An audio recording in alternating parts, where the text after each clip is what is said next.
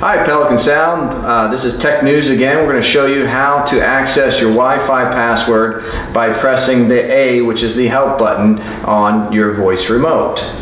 So as you can see on the device, you can see where it says A. You're just going to click on A. It's going to take you to the troubleshooting screen. Now, using the arrow, you're going to go over to where it says Wi-Fi. Press OK on the device. Wait a second, and it's going to pull up your Wi-Fi network. So it's going to show you your 2.4 gigahertz and your 5 gigahertz with your Wi-Fi username, and then below is the Wi-Fi password. For right now, we're obviously blacking it out, but it will show your password. So this is Tech News from Pelican Sound. Thank you very much.